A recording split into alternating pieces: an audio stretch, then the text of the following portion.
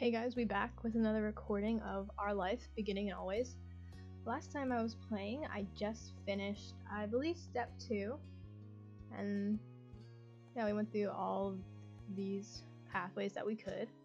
And now and then summer ended. Yes. God, look how amazing our room is.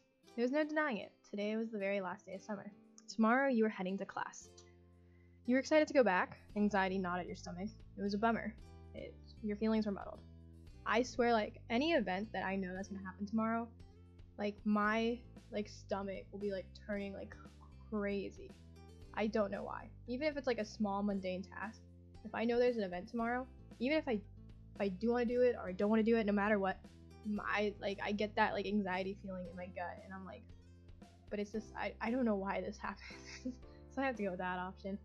Going back to school meant handing over the autonomy you had over the past weeks. You had very little control over what you did at school or who you shared a class with. It was with a heavy heart that you chose your outfit for your final day of freedom. So I mean, if we're 13, like they said, I think that means we're going into 8th grade, right? It was with a heavy heart that you chose your outfit for your final day of freedom. Life was going to be different. You had come to think of the summer vacation as the norm, but school sucked up the majority of the year, whereas the summer vacation was just a respite in the middle. So rather than it being different, it was kind of a return to the normal. What did your normal life really mean? You considered how fondly your moms talked about the summer vacation as kids. You dimly recognized that one year the pattern of school and summer itself would be over for good. It was hard to imagine. You got distracted, one arm still out of sleeve. You pulled it through and put your mind back to the present. This season had brought about plenty of changes of its own, like Kira's visit, though that too was coming to an end today. You were happy you'd finally gotten the chance to know her. You had become extremely fond of her. You didn't really like her. Your mind wasn't made up on how you felt about her. You didn't care one way or the other. I think I would go with my mind wasn't made up on how you felt about her, because I can tell with Cove, he kind of has a bad feeling about her, but at the same time, he still loves her, I think. So, I'm not sure. Some of her mannerisms grated on you, but you liked other things. It was hard to come to a conclusion. You finished dressing, which was good. Cove would be there any moment. You'd agreed to see his mom off together. Officially, the plan was that he would come over to bring you round to his house when she was ready to set off, but you both knew that you'd be hanging out for at least a little while beforehand. Kira's visit had troubled Cove when it first happened. It had been a sudden change, thanks to Mr. Holden's infamous tendency to surprise people, but once he was able to adjust, he'd been in pretty good spirits with her around. It was a relief for everyone. The next thought that crossed your mind was, it would only be polite to get the door for Cove. You went downstairs to wait. You couldn't wait to see Cove, so you went downstairs to meet him when he arrived. Cove knew your house well enough. You could lounge in your room to wait for him. Yeah, let's just chill, man, you know? You made yourself comfortable on your bed. This was where you'd be hanging out, so there wasn't much point in going downstairs just to come straight back up again. It wouldn't be the first and probably won't be the last time that Cove brought himself up to your room without you taking him there. A knock at the door broke you from the idle daydream you'd been having about endless summers. You recognized the sound immediately, different from the cheery tune Ma rapped out when she wanted your attention, or Mom's direct beats, and Elizabeth tended to skip knocking completely. Those knocks were just hard enough to be heard, and uncommonly long pauses in between. They were Cove's. Come in. Cove opened the door, smiling casually, as he caught your eye. Hi, Cove. He stepped further into the room with other guests. You might have offered them a seat, but you and Cove were long past those sensitive stages of friendship. Your room was as familiar to him as his own. You watched as Cove sat down in your desk chair, his preferred spot. He rolled it closer to the bed to make it easier to chat, tweaking the angle so that he was facing you fully. Once happy with the position, he leaned in towards you, hands held in his lap. His actions weren't the ones of someone who planned on moving from his spot anytime soon, even though he had an appointment to keep together that day. When is your mom leaving? We've got some time. She's still's got a shower and stuff before she goes. She didn't want me to just keep hanging around while she was doing that. He lifted his head, his gaze drifting out through the window, and chuckled. I can't believe she's already leaving. Just when I'm getting used to her being there every day. He leaned back in the chair, a wiry smile tickling his cheeks. Yeah, he nodded. She'll be back. Time is going by so fast.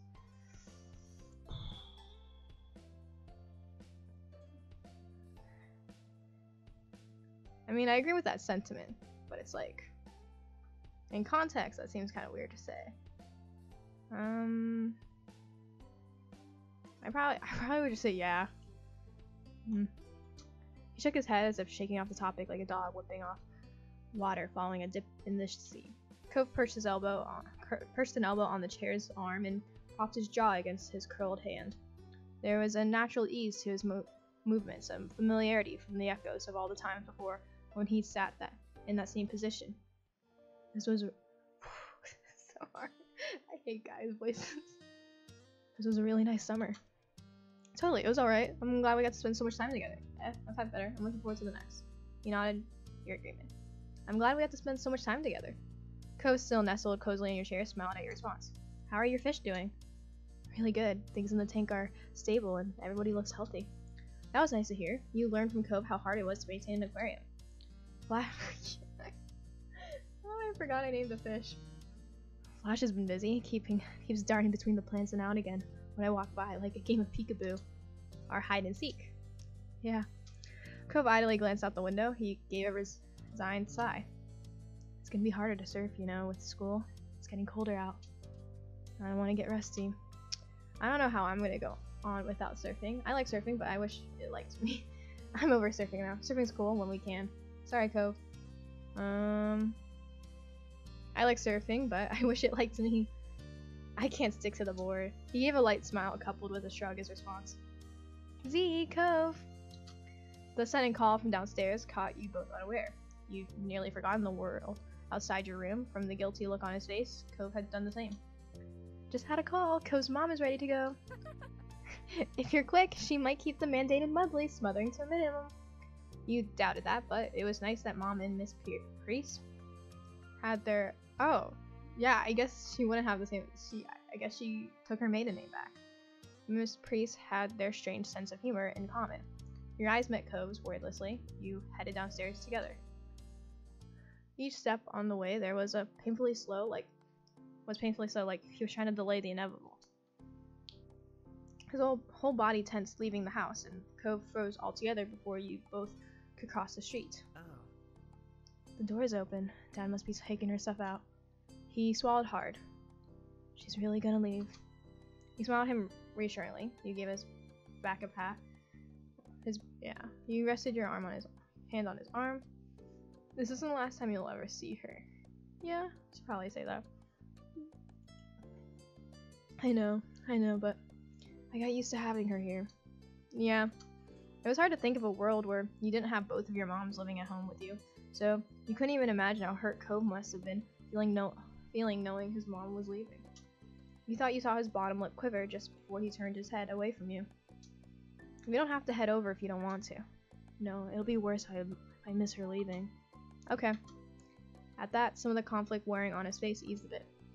Together you went across the street and inside his house, finding his parents in the living room surrounded by his mom's packed things. Hey kids. Good timing, I just called the taxi. Hi. And hi Z, so glad I get to see you today. It was fabulous getting to know you this summer. I finally got to put a face to the name I've heard so many times. She winked and Cove pouted on cue over the teasing. I'm really happy we got to meet you too. I hope you had a good time visiting. Bye. You didn't say anything.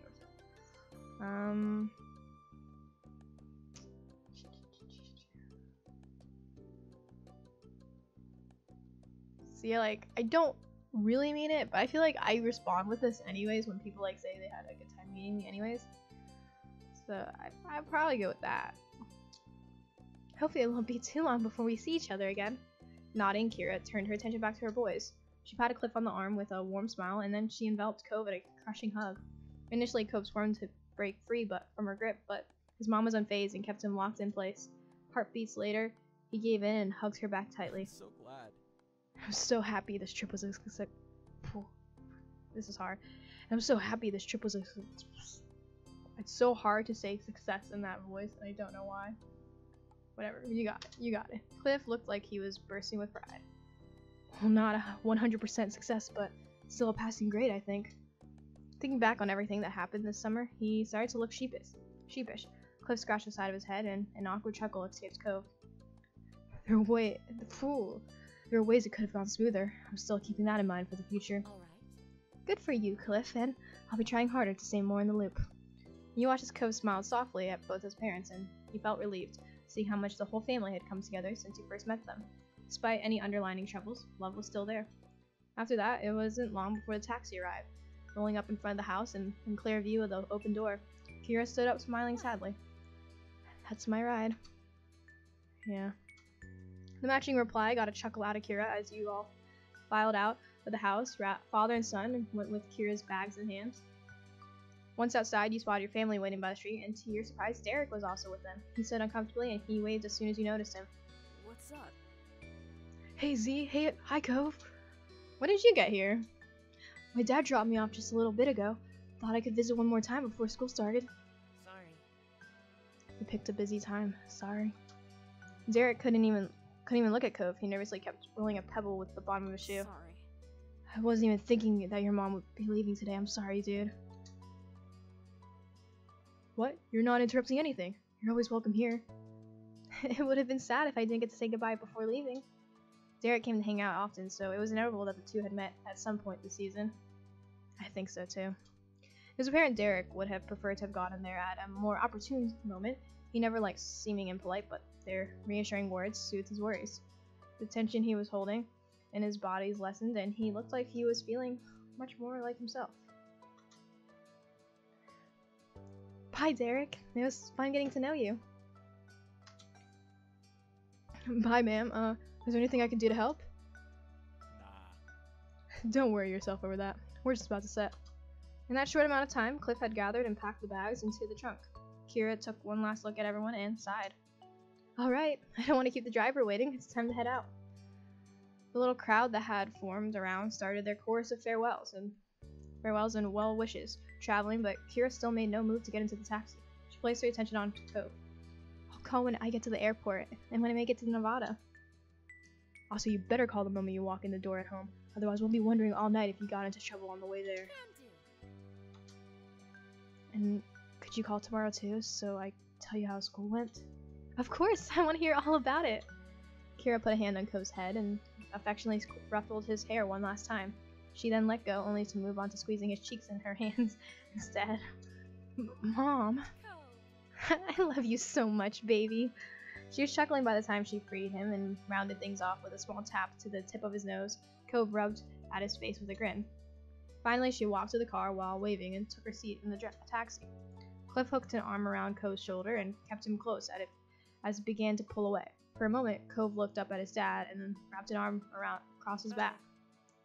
Bye, Mom. Bye, travel safe. His voice? I can't figure that out. The dad. Kira rolled down the window and stuck her head out of it. She waved back while blowing kisses at Cove and Cliff. See you again. Before she was out of sight, you decided to call out with your family and hers, wave goodbye, watch quietly. I'd probably just wave goodbye. As the taxi headed down the road, you stuck your head in the air to send her off. The cab turned down another road and completely disappeared from view. Cove let go of his dad and took a few steps out into the empty street, still looking in the direction of his mom went. He smiled quietly, deep in thought. You got the impression Cove was feeling better than he was earlier. He was finally content with the way things were. You jumped a bit when your mom put a hand on your shoulder, pulling you away from your thoughts. She smiled when you looked at her. This was a great vacation, huh? Yeah, I don't think so. You nod in agreement. You shrugged. I don't know. Summer isn't over until the second I fall asleep.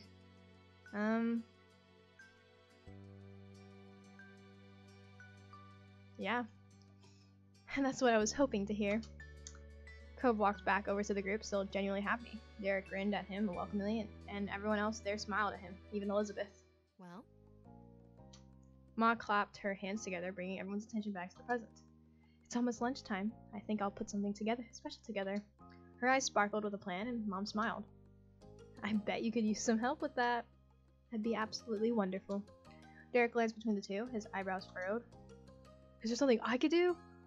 Your mom's exchanged a fond expression. Ma shook her head. How sweet. Derek, but it's alright. It's not your job. Technically, your dad left you under Cliff's watch. You're meant to be taken care of by him, not doing chores for the neighbors. Mom laughed a little over her own joke. You watched Derek look away discouraged. Okay. I don't mind. He was a little bashful about it. You wonder if Mom's joke had just reminded him that he was initially meant to be invited to lunch. It was getting a little awkward. Mom grinned sympathetically. Her comment was meant to lighten the mood, but not bring it back down. Ma tried again to get things moving forward. Why don't you kids go have fun? You all can come back in about an hour. We'll make enough for everyone. Mom nodded in agreement. Sounds Another stunning idea, Lonnie. Thanks. good. Thank you.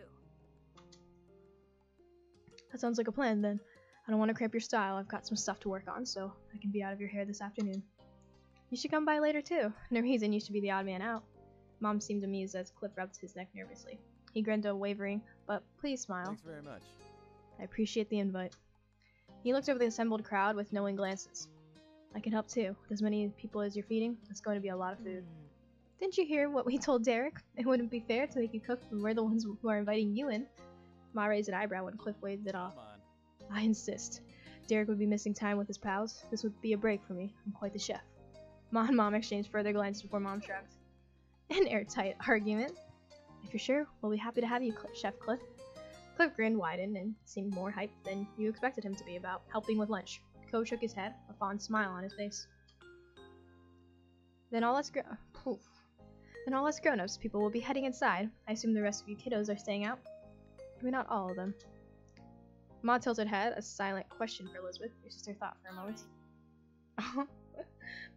I'll stay with the kids. That's fantastic. With your mom smiled at her, while Derek and Cove didn't seem to appreciate her phrasing. But with the plan decided, all three parents waved and headed for your house. It was just you teenagers now. Elizabeth looked at you and the others, a curious expression on her face. So, What now? You silently wondered if Elizabeth only stayed out with you to avoid getting roped into work. Then again, she could just genuinely want to hang out. You couldn't tell with your sister. Co spoke up after no one else did to answer Elizabeth's question. Want to go down to the shopping street? It's been a while, and I don't think there's a lot of other things we can agree on. Yeah, sure. awesome.